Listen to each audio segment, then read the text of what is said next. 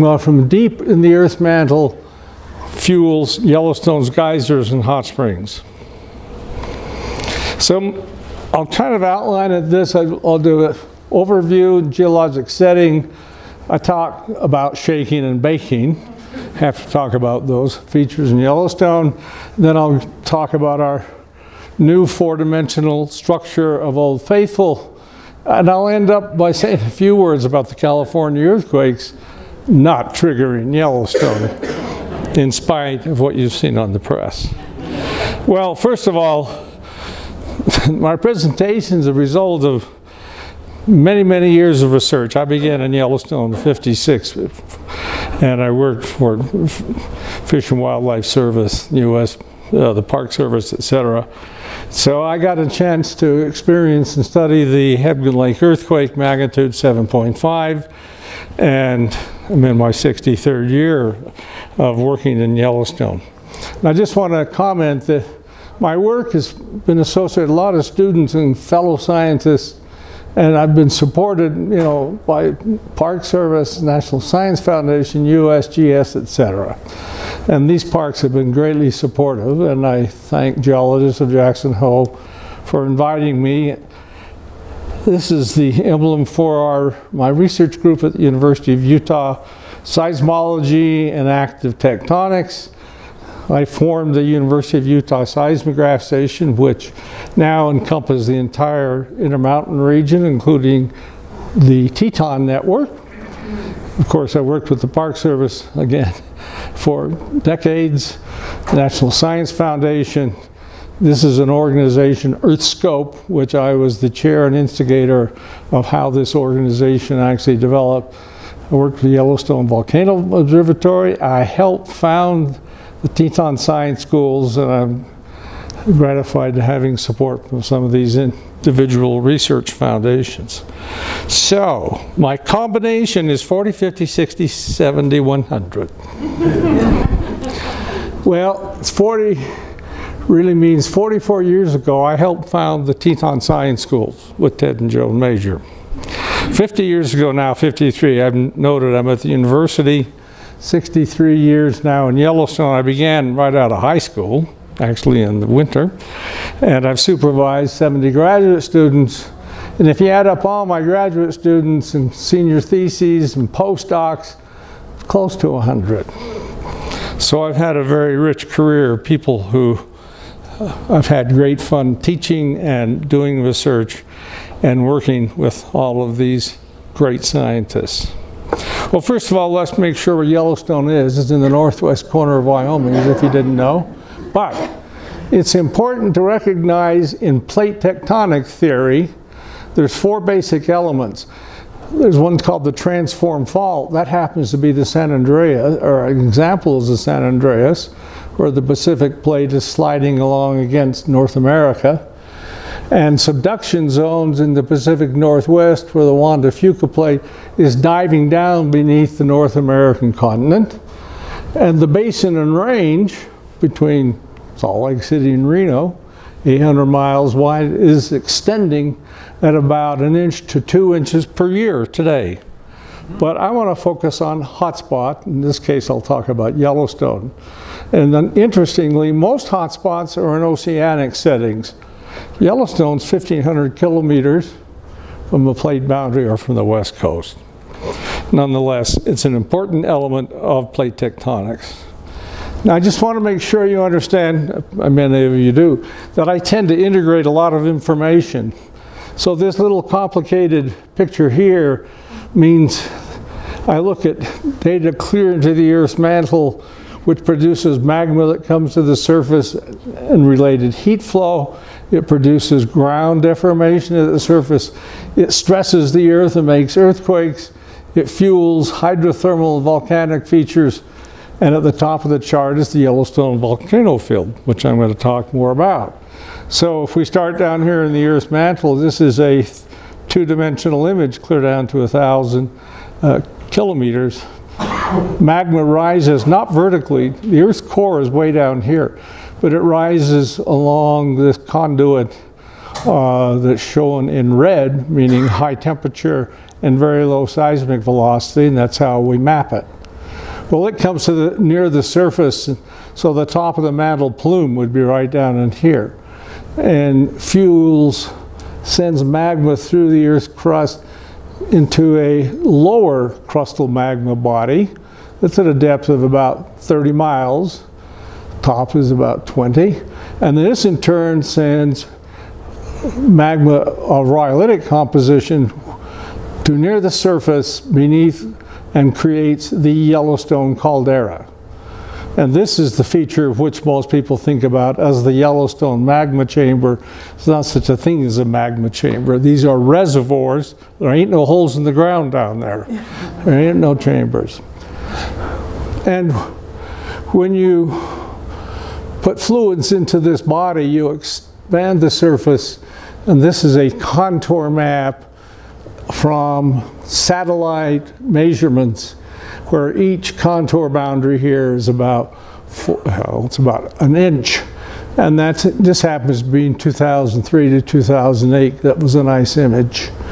And of course, this is the uplift of the Yellowstone caldera. So these features all work together, and I want to remind folks that much of what I'm showing you, not all my new stuff, is in my book, Windows into the Earth, the Geology of Yellowstone and Grand Teton National Parks. That book is very popular. It sold 40,000 copies now. And it is the most popular geology book in the parks. In a broader scale, this is a map showing with these red dots the intermountain seismic belt. That is, seismicity begins down near Las Vegas, comes up through central Utah, and then goes into southeastern Idaho, western Wyoming, over to central Idaho, and forms this parabolic shaped zone, and then diffuse seismicity continues on all the way to the Canadian border. So we're down here in Jackson Hole. Here's this diffuse seismicity coming in from the southwest.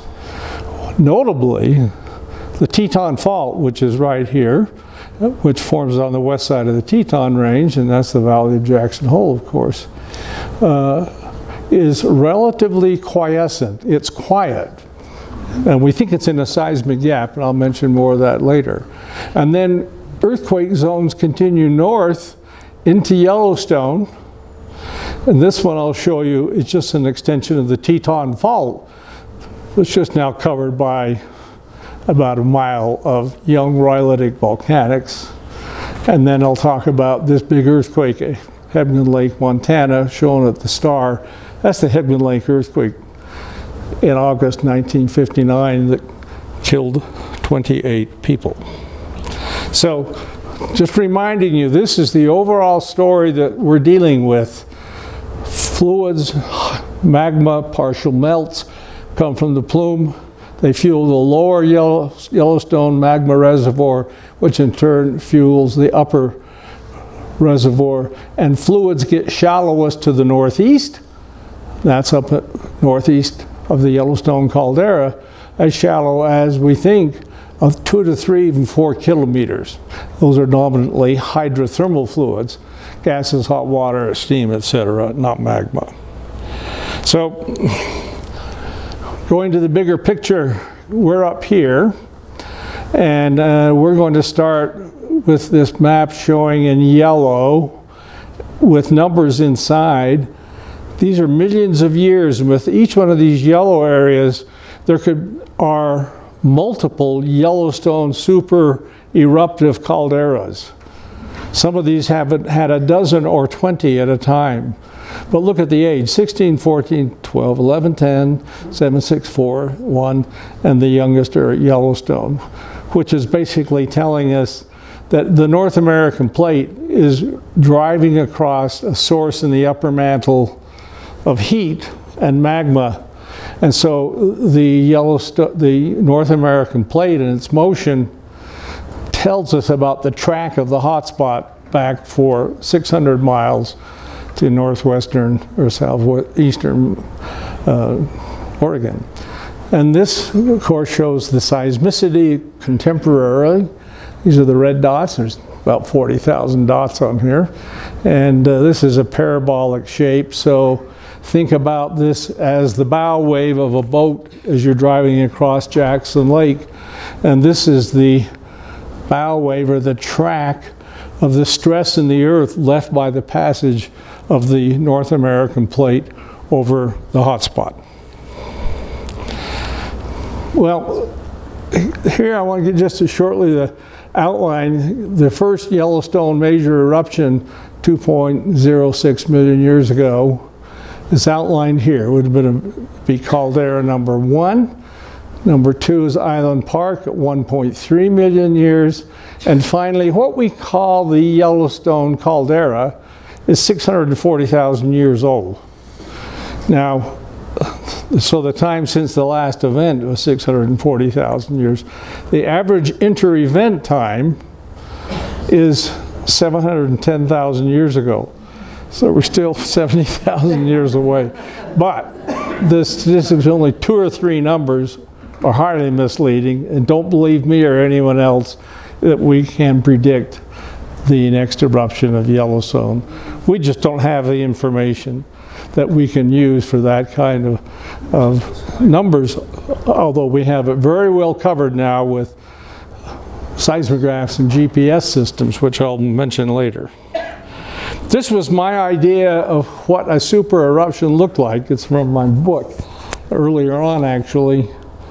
This would be looking south toward the Tetons. This would be the Yellowstone Plateau. When it erupted violently, you can see I tried to depict the actual hot magma coming out principally around this ring fracture zone. And when this material comes out, it rises to 80,000 feet.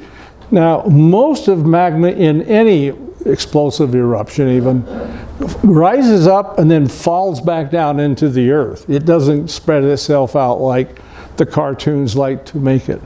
But the eruptive volume of this material was 2,500 cubic kilometers. That's enough to cover the Grand Canyon twice. Next time you think about how big the Grand Canyon is in volume, we can fill it up twice. The eruptions begin along the fracture zone. They can last for weeks and months, and perhaps even years. When they do so, with this material rising to 80,000 feet, it gets captured in the jet stream. And when it gets captured in the jet stream, of course, it creates a large temperature decrease, as much as 9 degrees centigrade, so let's say 12 degrees Fahrenheit. And that creates global volcanic winters. Well, my idea of hydrothermal features, which are geysers, hot springs, and fumaroles, is depicted in my model right here. If you have a source of heat, heat rises, and I'll talk about where it comes from later. It interacts with a layer of saline water at a depth of only maybe a kilometer, kilometer and a half, and creates these little convection cells. That saline water is more dense than fresh surface water, which is derived from rainfall and snow, etc. And so we create little convection cells in the surface. They feed Old Faithful, the hot springs and the geysers. And here's a map of where they're all located. They're dominantly within the caldera. And you can see here's the Old Faithful area in the Upper Geyser Basin, Midway and Lower Geyser Basin. There's the Norris Mammoth corridor of hot springs all the way to Mammoth Hot Springs. And to the northeast, I want to point out is this area right here. It's called Hot Springs Basin, and it's the biggest hot spring system in the entire world. And if you want to go in there, it's a 25-mile horseback ride from the south or from the north. And I'll talk more, show you some pictures of that feature. Well, I have to show some geysers just to remind you. This is the iconic Old Faithful. This was taken at 45 below zero when I was working with Rick Hutchinson, the park geologist at the time. Here's Guardian in the Midway Geyser Basin. And Beehive is further down. And these are iconic features. These are what Yellowstone is really known for. But if you go all the way into that hot springs basin, and it's going to show you, this is a picture looking down into Hot Springs Basin. And this feature is about a mile to 2 miles long and about 1.5 miles wide. And all the yellow that's coming out here is active deposition of sulfur coming out of holes with hot steam rising out violently. It sounds like a jet airplane if you put your ear down. But it's actually depositing native sulfur on the ground surface. And if you go down all the way to Wad Creek, anyone been down here? It's called Totem Forest. That's what Rick Hutchins and I named it. These are these vertical spires of mineral silicon center that comes up along a conduit, and just water comes up, keeps depositing itself and creating the totem forest. Now, if you ever want to get there, it's a hard way in, and it's a long way in, but I would highly recommend people that are interested in this. Is probably one of the most remote places in Yellowstone. Well, I've got a chance to see it close up, several different features in Yellowstone. This is a picture of Steamboat Geyser, which erupted in July 6, 1984. It's the largest geyser in the world, and we get hot water rising from, as you can see, near the surface. Jets of hot water are coming out here almost supersonically. This is hot water, this is steam, and this is a mist. And we think it comes from a reservoir of 300 degrees temperature centigrade. Now, it used to erupt every 5 to 10 years for 20 to 30 minutes. But it's erupted, I have 7 times in this past 3 years. That's going to be updated now to nearly 50. I'm going to talk more about this. It's really erupting out at a much higher rate. It's the only known aerial photograph of Yellowstone. I was flying, I was out of fuel, and I was out of slide film. This is my last slide. We had about 10 pounds of fuel left to get back to West Yellowstone. So how lucky could I be? Chances of me taking this picture is 1 in 150 million. Those are real probabilities, huh? Don't bet on it.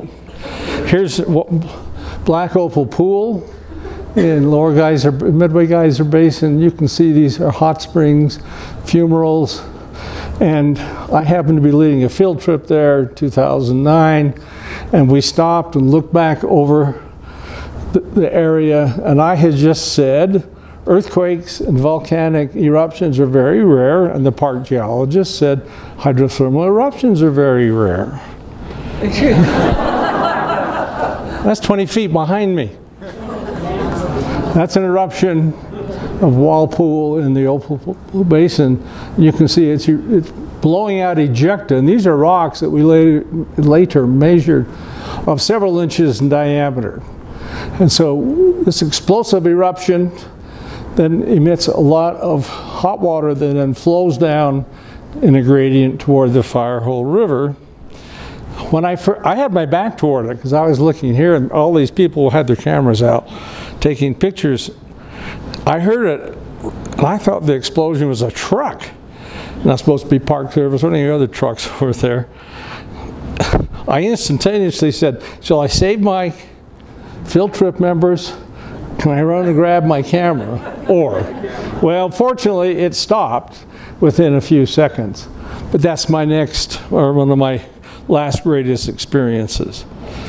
Now let me go back to the south and let's look at the Tetons for a little bit before I move on to Old Faithful. I just want to explain the Teton Range, of course, are spectacular. And what makes the Teton grand? That's the question we always ask.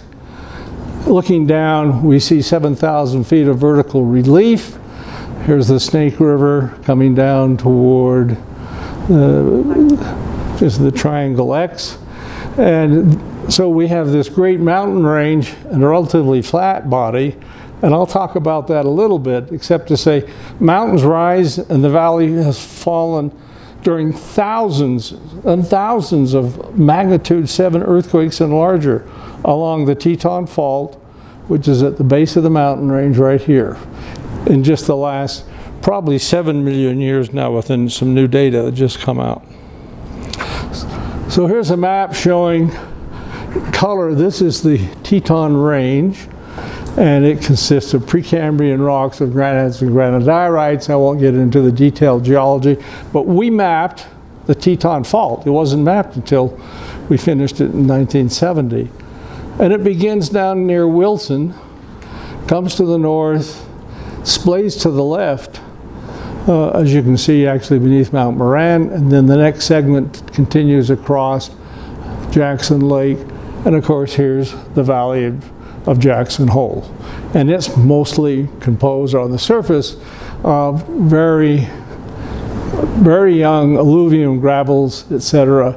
But these same rocks that are here in the mountain block are out here at a depth of about 20,000 feet or more. So the Teton Range is right here with the Teton Fault, and I plotted the Teton Fault again, but I've also plotted two other things. I plotted the crest of the Teton Range, that's the peaks, and I plotted in the back the topographic boundary of Jackson Hole. That is, the Teton Range is moving so fast that the topography in the highest points of fluid flow is behind to the west of the Teton Fault by a couple of kilometers. So this gives us, scientists, that this is happening because it's moving so fast. And so I just plotted here the amount of offset in the last 15,000 years against this profile. This is looking south to north. And you can see the youngest displacement on the Teton Fault, which is in the last 16,000 years since the last glaciation, because we can't map it before that. And you can see these are the heights of the scarp of the Teton Fault, as high as 20 meters up near Mount Moran and the Grand Teton. So what is an earthquake? Well, think of taking a rubber band, a big one, pulling it apart, and when you pull it apart so hard it breaks, snap. That's what the earth does exactly. So we take the earth's upper few kilometers, which is very brittle, and we start to stretch it. That's called loading, and then we finally rupture, and the rupture only lasts for a few seconds, and it relieves its stress and goes back down. Well, this cycle of loading, earthquake, repeats itself every few thousand years. And we can measure this because we have very accurate GPS that measures the ground motion between the mountain block and the valley block.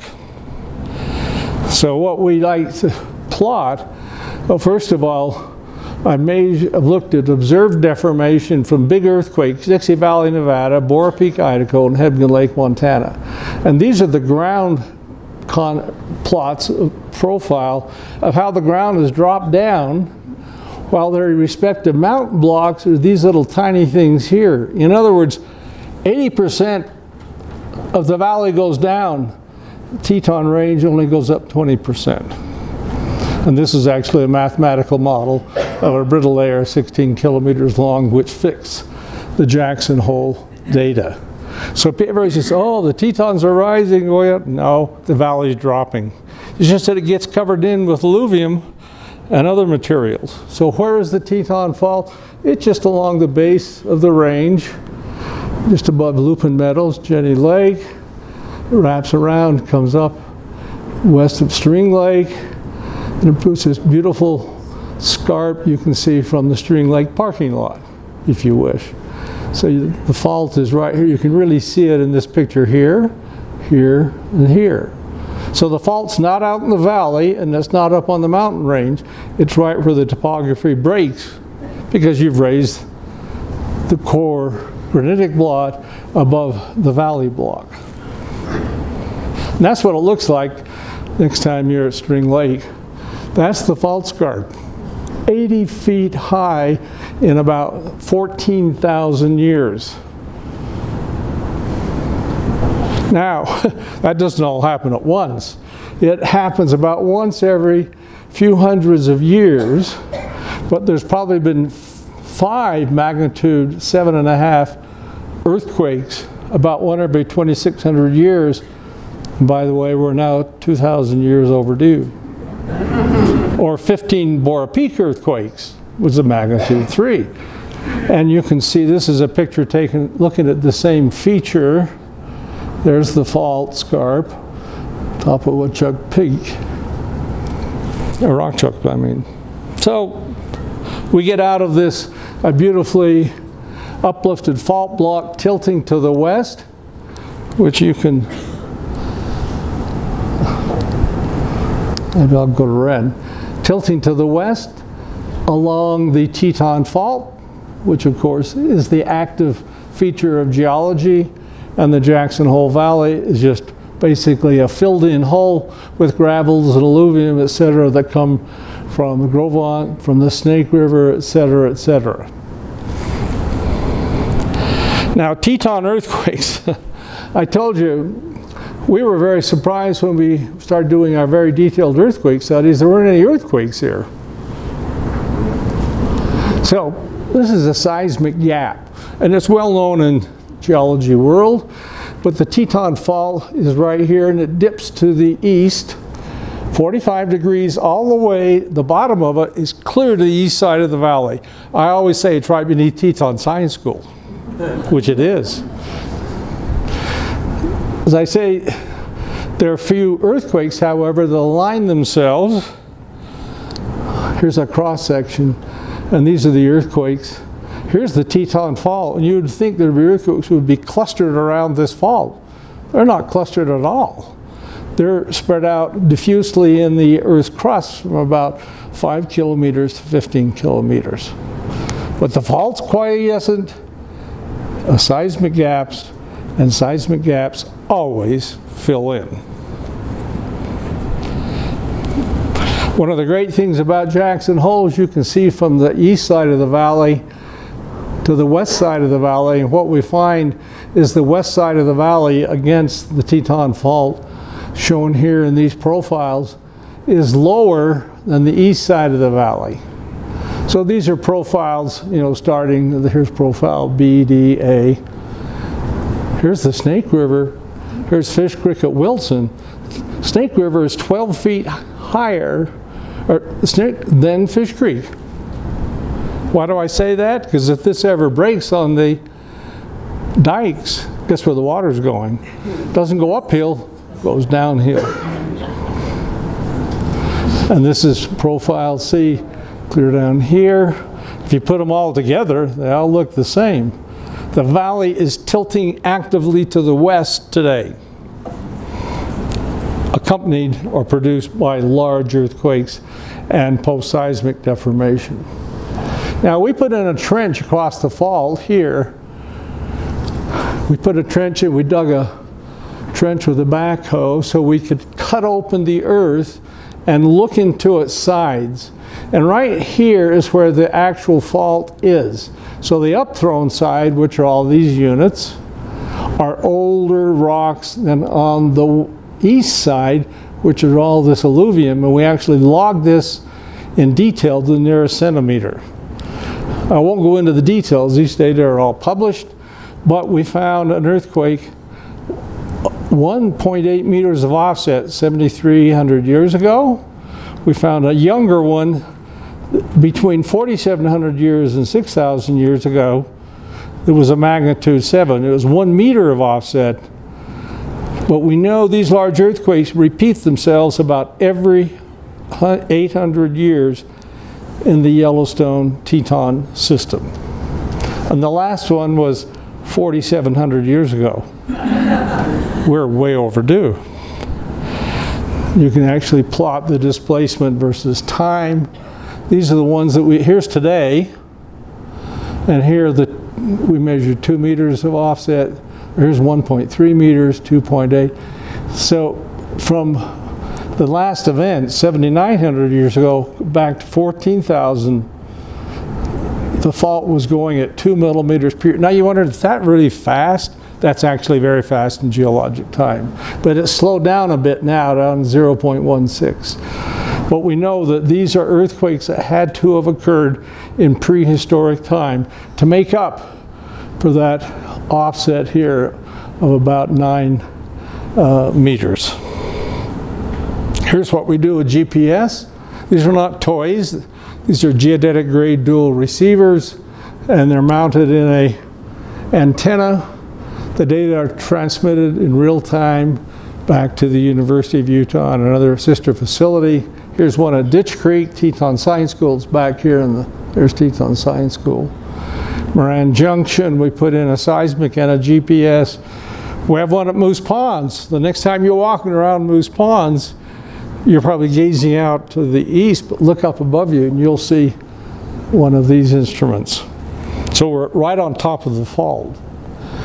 What we discovered was that we expected the valley to be going down, the mountain to be coming up, and if you fix this mountain block, we found that the whole valley of Jackson Hole was rising, as you can see in these vertical arrows.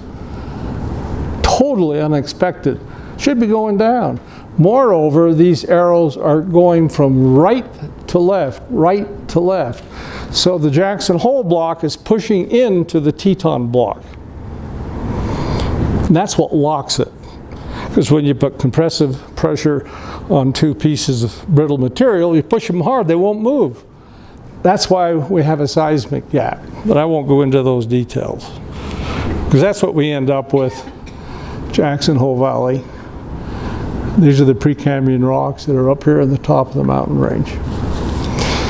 So,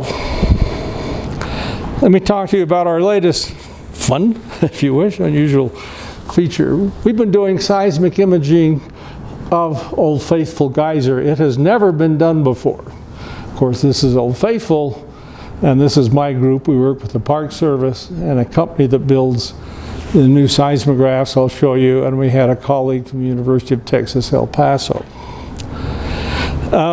This is what the new instruments look like. They're called nodal, N-O-D-A-L, and they're autonomous, meaning they stand by themselves. You just walk out, shove it in the ground, and walk away. They have their own self-recording, their own GPS clock, radio receivers, and memory. And they can run from about 2 to 4 months, depending on the battery you put in them. Here's one right out in front of the Old Faithful Inn, just, well, stick it in the ground. The only problem is... How many walk away?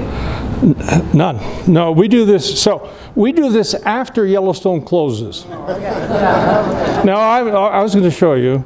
We have to do this after the park closes, because otherwise they would walk away. Here's part of a field crew, and you can see it's cold. It's like November 11th or so. So there's my crew working away after we've put out some instruments. We have a lot of students, graduate students, faculty, and undergraduates. I especially like to involve undergraduates. They get a real kick out of this. They can go to Yellowstone in the winter where there's no tourists. So here's what it looks like installing one of these instruments after a snowfall. So it goes down in this hole, and we push it down in, we just walk away.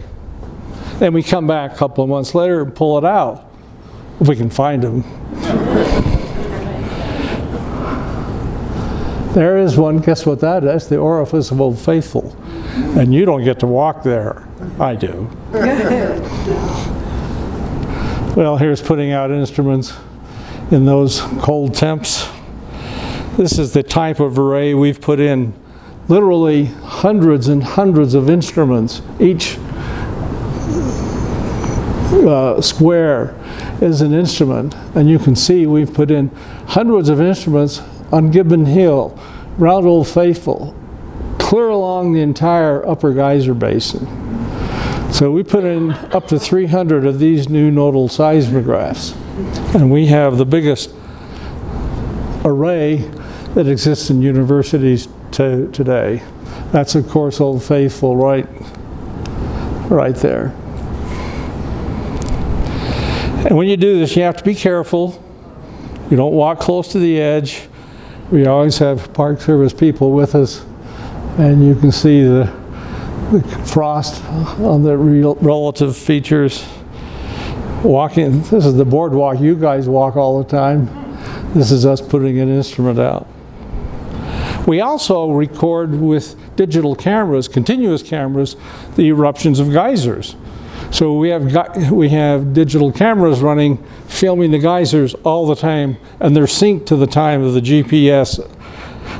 And this is what that upper geyser basin looks like, with the yellow dots are all the instruments, and Geyser Hill. So here's the upper geyser basin. The Old Faithful is right here.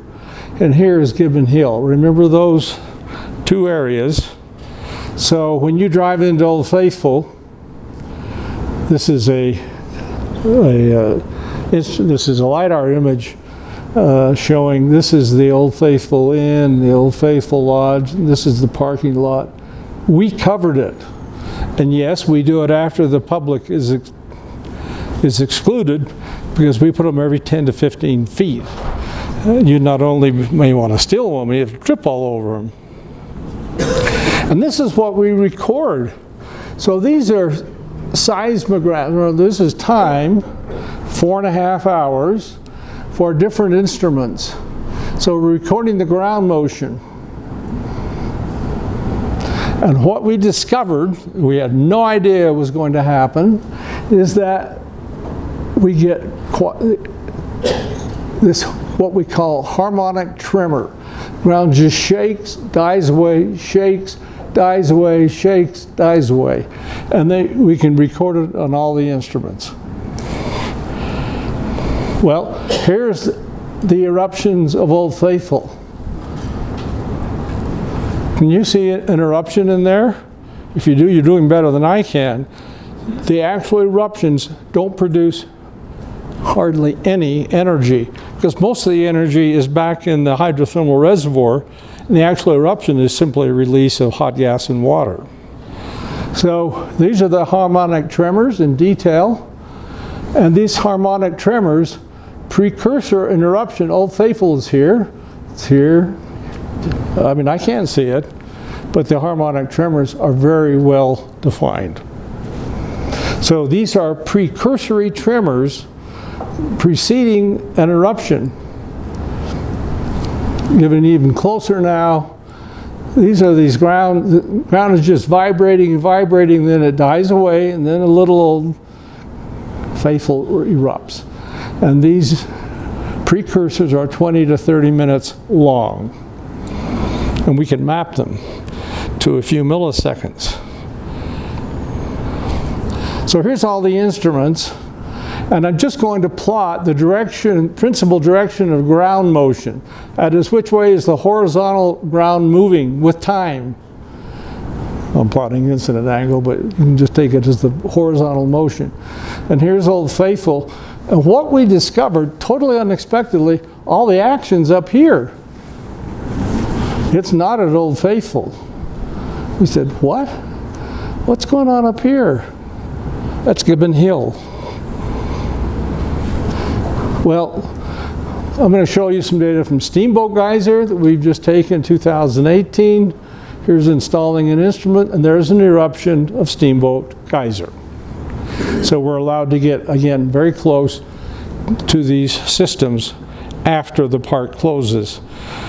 I'm going to show you, this is data from Geyser Hill, and these are the harmonic tremors. They're totally unrelated to Old Faithful, and they have an inter-eruption time 39 seconds, 39, 38, 31, like a clockwork. This is what they look like. Whoops. So we see these are two different kinds of seismographs. We get this harmonic tremor, then it just stops. And the eruption of the Old Faithful is over here. And we get these repeating, repeating, repeating, repeating, repeating. So now I'm going to show you that whole idea of ground motion. So here's Geyser Hill, and it pops off with these harmonic tremors. Now what's going on down here? We're close enough to the roads that we're mapping roads, cars, people, etc. So this is anthropogenic noise, But the interesting one was this. We had no idea what this source was up on Gibbon Hill. That's right here. Doublet pools, one of these little pools on top of that hill on the top. There are the harmonic tremors. And here is doublet pools, not a geyser. It's a hot spring system, and it rises and falls, and we can map the rise and the fall, the rise and the fall, and you can actually see it. I didn't put a time scale on here. We can see the water coming up to the surface and boiling almost over, and then going back down. And when it rises, it emits a tremendous amount of carbon dioxide, CO2, sulfur dioxide, which of course is being released from this very energetic, very active hot spring. Not quite a geyser, but it emits the same kind of signals. So I'm just showing you this. There's our different kinds of instruments, and we found out that the instruments here in blue had this very strong signal. Those in green, back over here and on the next to it, the signal is smaller, and in red, clear over here, is a very tiny signal. So there's a spatial variation in how the signals come across Old Faithful. That was a clue. There's something under Old Faithful that we didn't know about. Well, we put all these seismographs in, and let me tell you, if you guys are computer, whoops, you guys are computer 10 terabytes per survey. We have a lot of computational capability, supercomputing. We also put a plate, steel plate on the ground, and put a hammer on the plate and record the ground shaking. That's a synthetic source. Again, here we are in front of the Old Faithful Inn with a nodal. That instrument is just over to the right of this picture. Oh, sorry. Whack. So every time he hits the ground, the waves go out and they go clear across Old Faithful, and we record them on all the seismographs. When you had these instruments out, Say again? when the instruments were out there recording, did you have a natural earthquake anywhere in the core? Reasonable size? Not really. We've recorded a few earthquakes, very few. This is not earthquake seismology. This is called active source tomography. Again, putting them out. There we are. So this is, we have 300 of these, so we have to pack them and take care of them very, very well. A lot of people borrow them now. I just want to say, this is the array that we occupy. Each point here is a station we occupied 1 year. Now, we don't do the whole thing at once. We do a little section 100 yards wide, move to another and another one. And these are different years, 15 through 16, because we wanted to cover the whole system.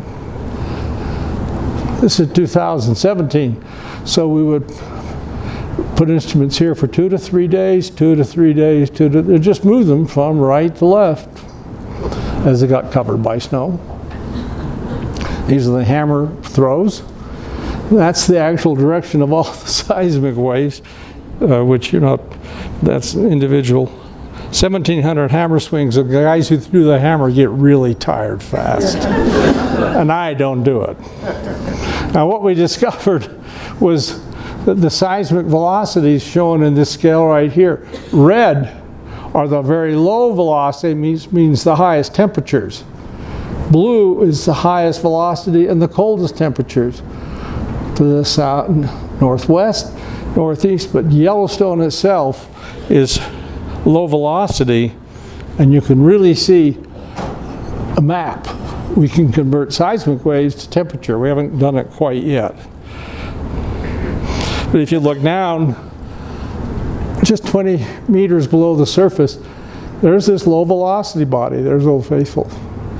You go 10 meters down, now we see something shallower, and here's at the surface basically, and this is what we're seeing right beneath the Old Faithful apron. Gives you an idea where it's hot. So these seismic waves are what we use to study the system with, and I just want to compare here Old Faithful signals and Geyser Hill. You can see they look totally different. They're totally different because their plumbing is not connected whatsoever. Everybody thinks they are. They go to Old Faithful and walk on Geyser Hill. They say, oh, these are connected. No, they're not. They're independent, shallow sources. And I'll show you in a minute where they are. So this is what one of these harmonic signals look like. This is for about 20 minutes. If you zoom in, you see a lot of little ups and downs. And finally, you zoom in to just a few minutes. And you go down to now literally to tens of seconds. And these are all tiny earthquakes. Each one of these is one of these. In other words, this thing's emitting thousands and thousands of earthquakes. And this goes on for weeks and months. And this repeats itself every second. Well, this is just showing, well, two different frequencies. The eruptions of the geysers with time, and I'm going to show you that their eruptive cycles, and we're just plotting over here. Think about this, the actual motion. So it's quiet, and then the ground goes up, then bang, there's an eruption right here. The ground goes back down, and it goes up. Just think of this, keep this pattern in your mind. These are for different frequencies for the geophysicists. So this is a time window, and we're plotting the seismic data with time. As you can see, this is about an hour, just a few hours, and we see these seismic emissions getting shallower and shallower and shallower, and then bang, it goes off. So we can actually use this data to map the eruptions. This is for different frequencies and different instruments. This is actually the intensity of the shaking. Very low, there's a peak, then an eruption. But the maximum energy, as you can see here, is 20 minutes before the eruption. Old Faithful just doesn't have that much in ground shaking. Now we can actually use these repeated data, repeat, and we can predict now Old Faithful eruptions to within seconds. Now, what did that ranger say when you're at the Old Faithful Visitor Center? Plus minus 20 minutes. He doesn't have our data, although we've offered it to them, but it's a little complex to understand. Okay, now I'm going to take you down into Old Faithful. This gentleman, Dr. Westfall, was working, and he's a Caltech JPL engineer, and he devised a little television camera that we put down into Old Faithful. I know some of you have seen this, but those that haven't, I think you'll really enjoy this picture.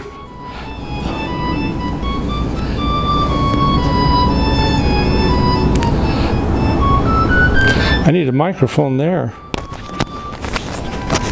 Can I put my microphone up against that, John? Can't get it off. As you're watching Old Faithful for the last few minutes, and I can't get this loud enough without. I would like to tell you a bit about this video. A small group of scientists from the California Institute of Technology, Arizona State University, and Yellowstone Magma Does that help? have been studying how Old Faithful works in detail. Well, I'll just tell you what he's doing. This is the Old Faithful orifice, and these are eruptions of Old Faithful, and the idea was to come back into here and study the inside of Old Faithful. And you do that by lowering a camera, which he's going to show. And this gentleman, this was... We can't hear you. Okay, I know, I took it off. This work we learned many details about all kinds of work. But of course we still... Sorry, the sound isn't synced. We'd like to know where the water comes from. Does it come from size? So he's asking the question, where does the water come from? No one knew. I mean, everybody would have thought, gee, Old Faithful has been studied for hundred years. Has not. And about a foot wide. You can see down about 10 feet. The below that, we've written full eruption. This is the main eruption, and you notice here is the orifice. After the water's gone, you don't want to get that close. We have a seismograph just over behind the rock right here, by the way. This is siliceous sinter. It's the deposits from the mineralized silica that covers the whole ground. And the orifice is not a hole, it's an ellipsoid crack. It's a stainless steel. So here's what he made this TV camera, and we embedded the camera in ice to keep it cool enough. On the other hand, ice melts. Here we are testing the lights. And I'm going to move this ahead a little bit. Down as deep as we can get, 6 feet. So he's going down into the orifice. Exactly whether all of the hardware is. And I know you can't see it as well, except you can see this elongate feature. That's the conduit. It's about 6 feet long, 2 to 3 feet wide. It's basically controlled by an old fracture. We have no idea what's going to happen. And now you can see. Now he's going down deeper and deeper. Now the water is at 22 meters. I mean the top of the reservoir. And he's just bouncing along, shaking this thing to keep her from not getting caught, because it's a pretty expensive piece of equipment, even though NASA has lots of money. Always wondered what it might be. In fact, we thought it was probably. You can see the hot water that's boiling from the surface down and falling onto the instrument. Those are drops of water coming onto you. You may not believe that, but that's true. Down into a much bigger lake, just wildly boiling water, which is boiling out and splashing. Now, oops, he just hit the bottom, and we recovered the footage. This footage was lost till 2 years ago. Professor Westphal had died. We went to his wife and said, we know this must exist somewhere. Nah. So we went through a lot of his findings, and we discovered it. We digitize it. It's on the web. You can all download it and look at it. So here's our story. This is the anatomy of Old Faithful. Here's Old Faithful itself. This is the boardwalk. This is the boardwalk on the southwest side. There's the Old Faithful Inn. This is the Old Faithful hydrothermal reservoir. It's highly fractured rock, 20% voids, which is porosity, and on the very side is this little thing right here called Old Faithful. So it captures the hot fluids and gases and waters from this much bigger feature that underlies much of the upper Geyser Basin. That's the Old Faithful reservoir. Old Faithful is just a little release mechanism right here. So in map view, this is, let me go back a little bit here. What's the difference between the gray and the yellow on that plot? Between what? The difference between the gray and the yellow. Oh, it's a cartoon. It's just meant to be hot water and solid fractured rocks. We don't know the structure. We know it has to be that porosity. We know the ratio of the voids compared to the rocks. It's about 30% of hot water. Now, this is Old Faithful, but I want to remind you that there are a dozen Old Faithfuls at Old Faithful. So if you were to look, here's an Old Faithful, here's an Old Faithful, here's an Old Faithful, here's one, here's one, here's one, here's one. These are Old Faithfuls that eventually clog up and the water from that reservoir moves to somewhere else. So Old Faithful is very ephemeral. It's only going to last hundreds to 1,000 years, and it'll fill up, and then something else will break loose. And the reservoir itself reaches clear over here to the southwest. It underlies the Old Faithful Inn, the parking lot, the Old Faithful Lodge. So this reservoir is much, much bigger than the Geyser Basin. Now, I'm going to start this movie, and this is a cross-section of Old Faithful. These are seismographs. And I'm going to see how the water moves vertically, and we're looking at the depth of the top of the reservoir as it rises, and bang, there's an eruption. water reservoir rises again. Oops. See it rising? So that's the top of the hydrothermal plumbing of the Old Faithful geyser. And you can see it's doing it here every, in our case, about 50 minutes. So what we're mapping are several of these cycles of uplift, eruption, return to uplift. So what the actual feature is, this is one we just recently published. Here's that reservoir I showed you before, clear off to the left, but there's a chamber of hot water that rises time T0, goes up and up, T1, it closes down into a narrow conduit, comes up to the surface, and then this boiling finally erupts every 93 minutes, or thereabouts. So what we're mapping with this time system is the actual evolution of an individual Old Faithful eruption. Well, I showed you that.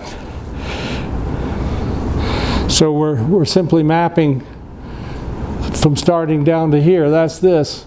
It's rising, rising, rising, up to the lower chamber, upper reservoir, and then bang, it goes off. Now we see no reason why it's going to slow down or stop now. But let me conclude just at the end here, remind you Yellowstone is a geologic park, and I showed you the picture I'd taken of Steamboat Geyser because this epitomizes Yellowstone.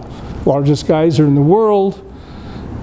I almost crashed an airplane, lost all my film, but besides that, this is the epitome of Yellowstone's hydrothermal systems. The Norris Geyser Basin is the latest experiment we just did.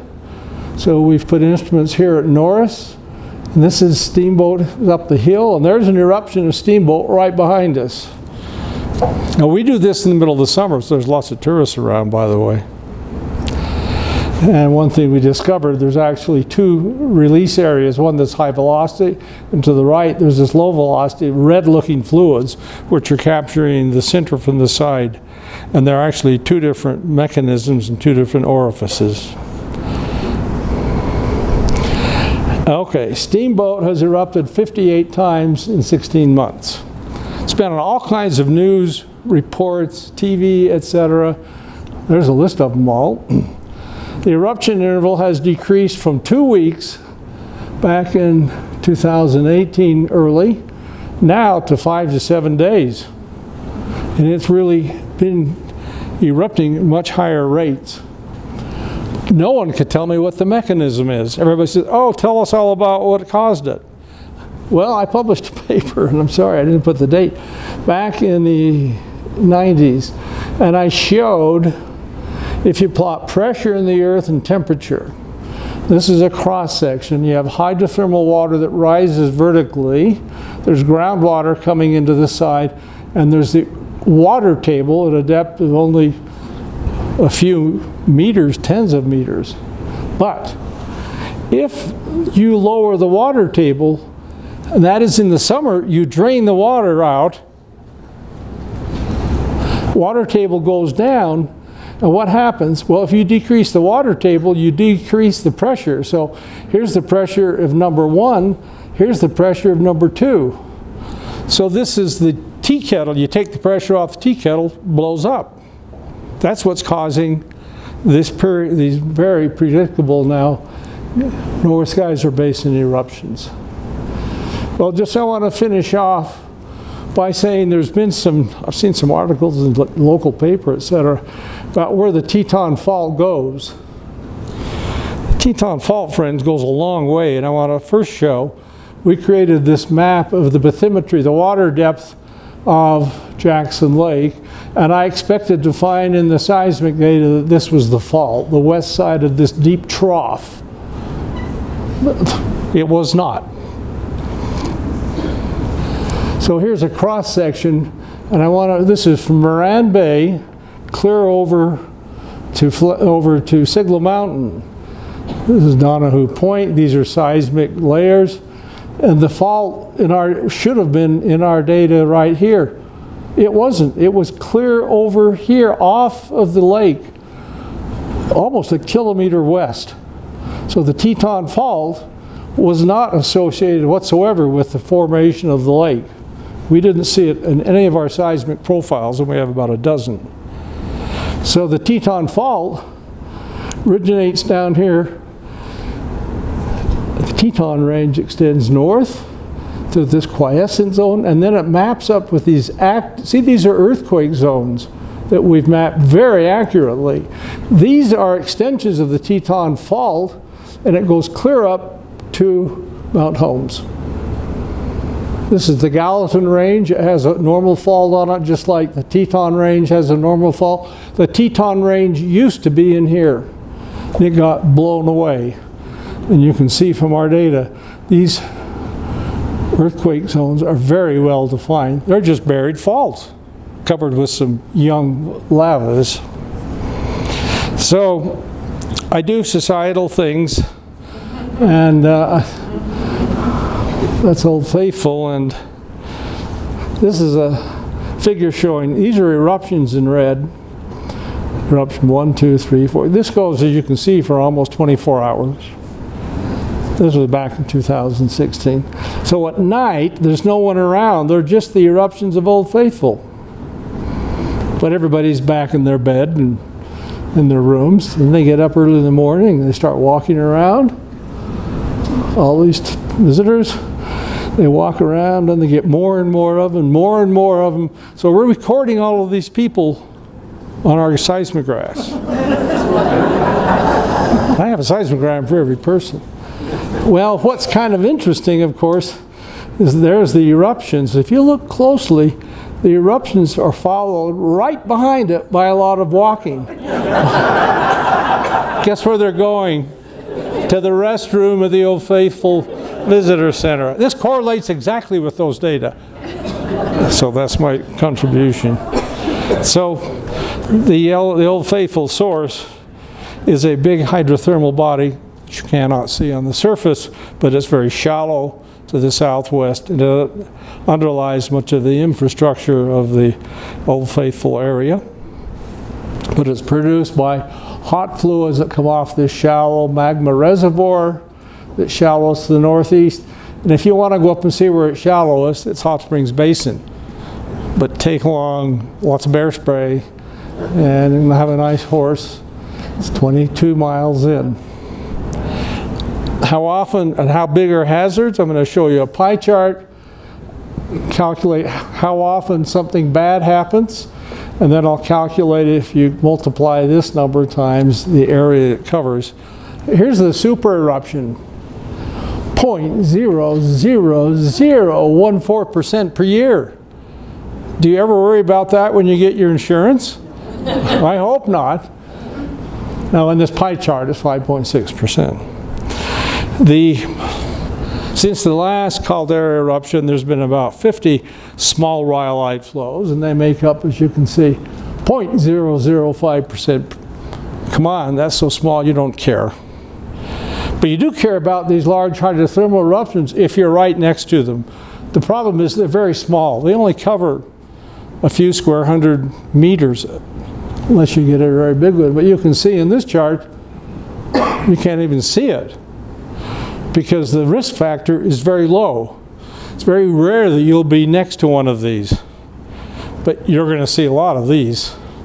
The biggest hazard in Yellowstone and Teton are earthquakes, magnitude 7s and larger.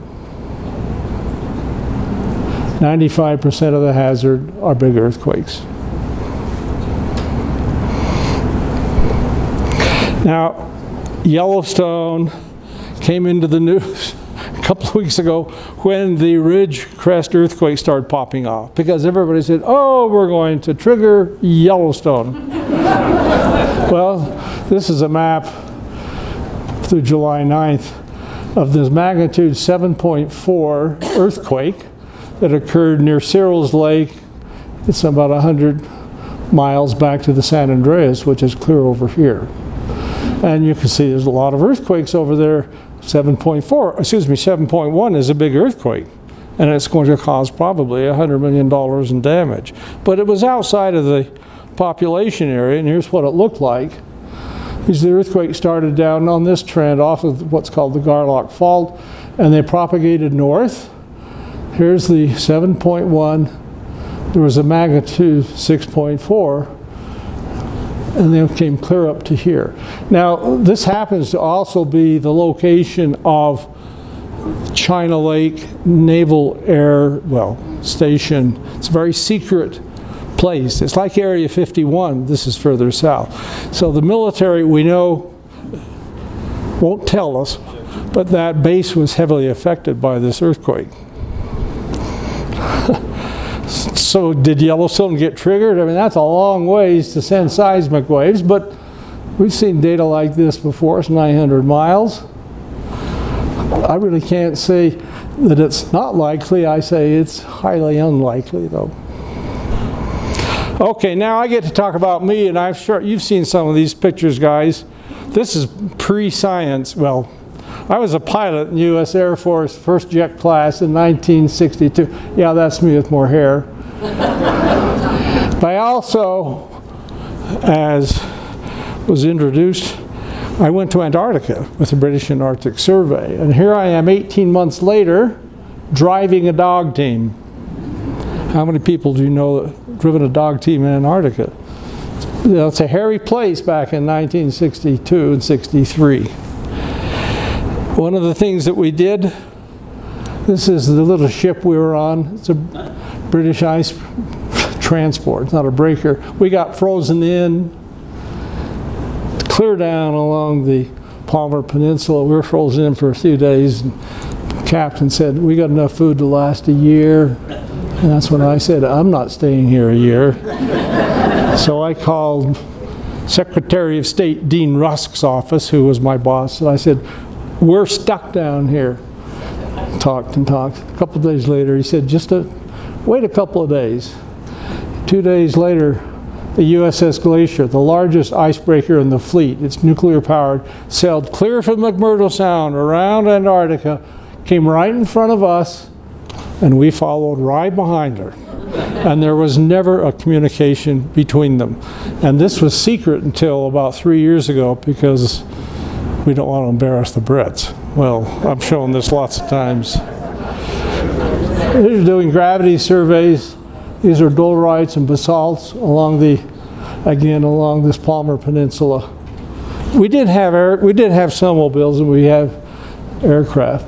While we were going down that country, we went through a crevasse. We were all roped up, 3 of us, and the sledge went across the crevasse, broke it. See those 2 ropes right there?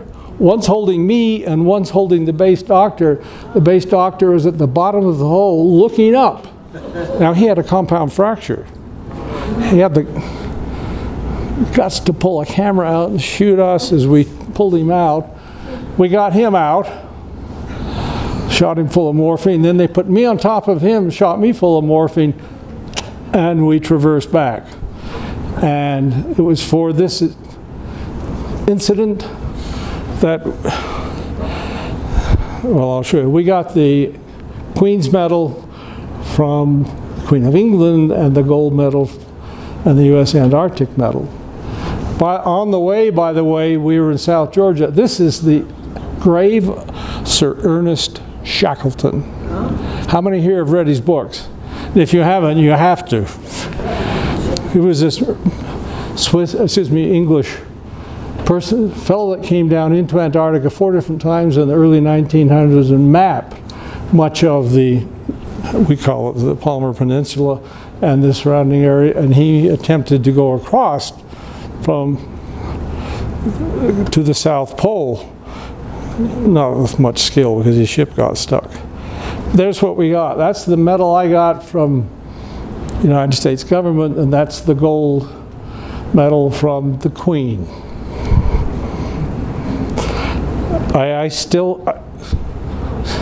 I don't ski like this anymore. This is, I've been a professor at the Swiss Faculty of Technology in Zurich, so I was in the mountains all the time. Here we are skiing some beautiful terrain in the middle of the Swiss Alps. Skiing up early in the morning, and we climb to the top of this peak. Actually, we're right there. And there we are climbing to the top, and you get to the top. You know what the Swiss scientists do? They break out the best white wine there is. Then you got to ski back down there, which we made. Here's skiing further east in the Swiss Alps. This is getting up there. We shouldn't have been on this slope, but we made it to this Swiss Alpine Club hut, and we skied all of these bowls. You can see a lot of our tracks. We skied this bowl for 2 days. This is skiing a place called Piz Midel. This peak right here. Climbed up, clear up through, there's a glacier right here, and we crossed the glacier right here. By the way, the hut we were at was full of Swiss truck drivers. Once we got across the glacier, all the truck drivers followed us, and here we are at the top of the peak with 20 Swiss truck drivers. How many American truck drivers do you know that can climb and ski peaks like this? And here I am on Mount Blanc, the highest peak in Europe. This is Mount Blanc, and you take transit to the top, but then you go way off to the left into areas. This is a Guy de Queen, it's called the Shark, and we skied over there down into active snow slides, so we shouldn't have been at. No, it ain't gonna blow today. I'm gonna finish off with, don't believe everything you read or hear. Yellowstone volcano shock can kill 5 billion. Yellowstone volcano overdue.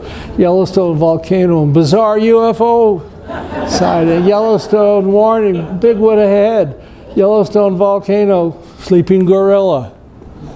You guys believe this? That's what's in international newspapers today. I mean, this is not old. This is just made up about 2 weeks ago. No, it is not about to blow. So that's the literal end, and I thank you much.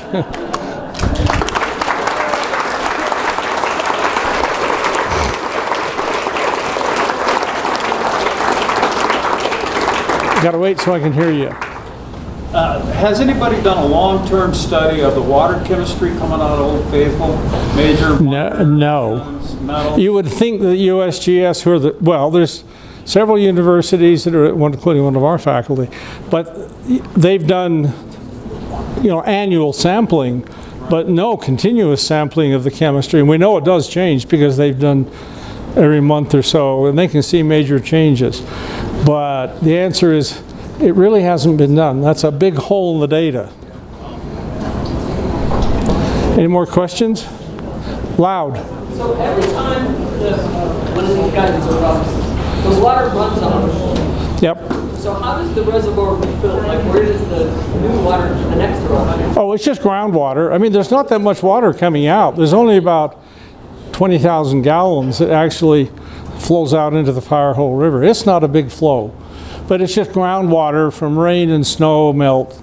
It's just part of the upper 100 meters of this highly fractured rock. Somebody had a question here? Bob over here. Bob over there.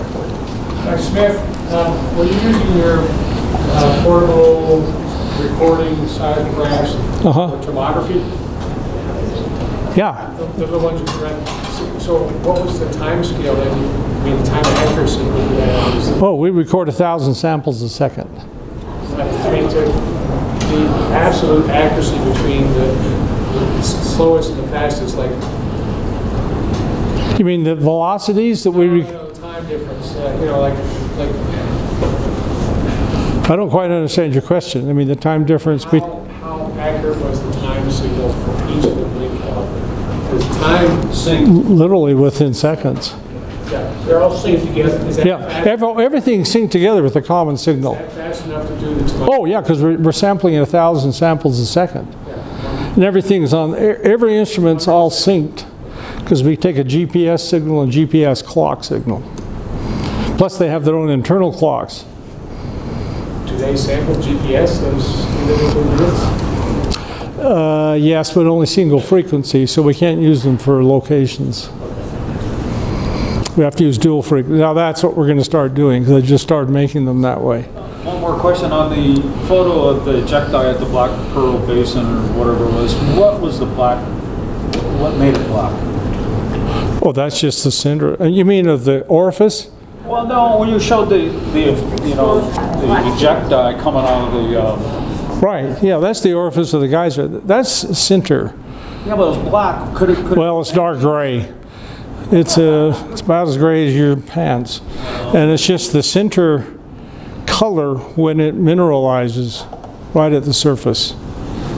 It's not yellow like Yellowstone. It is very dark brown and black, and then as it metamorphoses with atmospheric contamination, then it will change color back into a yellow, red, etc. But I'm not a geochemist, so. The big eruption, the biggest one, recent, was the 2.1 million years ago. 2,500 cubic kilometers of sediment. It's interesting that the Arctic Ocean essentially froze over about 2 million. You put any relationship with potential cooling? We've all kind of thought about that. What would have been the correlation of these giant eruptions with a global climate change at both poles? And they actually have the best data in Antarctica, where they have continuous cores through that period. And the answer is no one really knows, but it's certainly something that we've all thought about. But to my knowledge, it hasn't really been evaluated. But it's been thought about because we just don't have the correlation. I mean, did ash really get up there? Well, it had to get in the atmosphere because it cooled everything down. Yeah, you decrease the temperature 10 to 15 degrees Fahrenheit for several years, you're going to increase and change both the climate and the freezing as well. Elizabeth? On your map where you showed the Teton Fault would have gone potentially north, it could also go potentially further south because there's a mountain range. It looks like we could draw a line further south. Well, you can only see, you mean on the Teton Fault? On the Teton Fault. Well, you can only see it as far south. It's just north of Wilson, where the fault is, where we've actually mapped it in detail. We've mapped it all the way, you know, we've done this for 20, 30 years ago. But going through north, of course, it aligns itself with earthquakes because there's no surface faulting. But it goes right up along those earthquake alignments, which there's several across Yellowstone. They're just old normal faults. They're just covered by these young rhyolites. I was just thinking if I could do a mental ruler from the fault in the middle and then your projections. Goes up to the east side of the Gallatin. South, there's a ridge of mountains down there and there's a straight line. Well, it's not quite straight, but that's how I made it. It goes to the east, it aligns itself with the Gallatin Fault. So the Gallatin and the Teton were connected. And they ask how far south does the Teton Fault go? Well, only just down to Wilson. We can only see it south, just north of the road, the pass road, because then there's a laramide thrust plate that comes up from the south, and the normal fault is on the north side of the thrust plate. It's a laramide thrust, but it's contained the Teton Fault. Of course, the question is, why is the Teton Fault on the east side of the range? Everywhere else, except for the Wasatch, most of the faults are on the west sides of the range. Don't know. So the Teton Fault is very unusual, and we don't know the details of how it actually evolved. We just know the stresses that created it now. You showed a progression of the hot spot and millions and thousands of years. Center's the hot spot. It looks like it's slowing down. Is it running into something? I've got that all published. I got to go back. It is slowing down. It was greatest high rate. It's going about 2 to 3. Well, it's going an inch per year. At the beginning, it was going 1.5 inches per year. Now it's down to less than 1 inch per year. That is the effect of the plate motion on the surface. It is slowing down.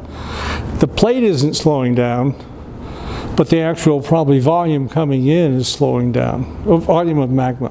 It has to come clear from the Earth's core mantle boundary, and it could change with time. That's our one explanation. Two questions. Projection of the Teton Fault, how close does it get to Norris Geyser Basin if you were to project it up there? It is very, well, it's very close to the Norris Geyser Basin. So that's the Gallatin, that's the Norris corridor, or that's the Gallatin Fault. The Gallatin Fault is intersected by the east-west zone of earthquake. The earthquakes we see in Yellowstone, the north side, are all aftershocks of the Hebgen Lake earthquake. I didn't show you that. But the majority of the seismicity are aftershocks of the Hebgen Lake earthquake. They're going to last for hundreds to thousands of years. So the dominant seismicity in Yellowstone is not volcanism. It's aftershocks of this magnitude 7.3 Hebgen Lake earthquake. And they'll go on for 100 years. I have figures of all that. So the answer is, it's very close. It goes right through Norris.